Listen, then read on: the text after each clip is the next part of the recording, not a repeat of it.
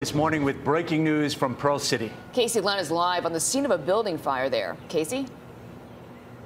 Yeah, good morning, guys. Details still a little bit limited, but I was able to speak with the battalion chief on scene here from HFD, who tells me, most importantly, that nobody was hurt during all this. I'll step out of the way here and show you the scene live as fire investigators are looking into exactly how that fire started. And you can see they believe it started in that all-state office here. To give you a little context, we're just past the Kahumanu Street on Kamehameha Highway, just Eva of Kahumanu. So most of the firefighters that were here, it was a pretty big scene in the parking lot, have left.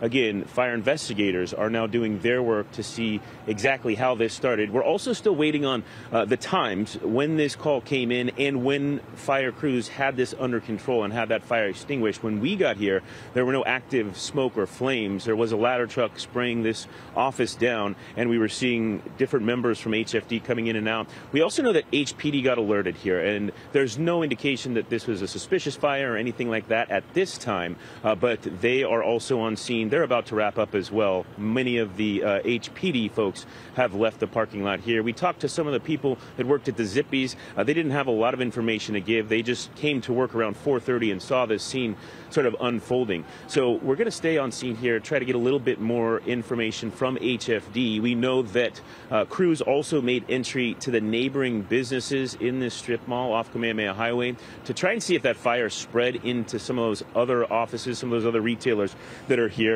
The battalion chief, again, that I spoke to earlier this morning says that's not the case. Luckily, this was mostly contained to that all-state office. We'll have the latest updates on air right here on Sunrise throughout the morning and online at HawaiiNewsNow.com to see if this is affecting traffic at all along Kamehameha Highway. Let's check in with Lacey. She has your first alert traffic report. Lace? Thanks so much for the update, Casey. We've been checking those cameras very closely.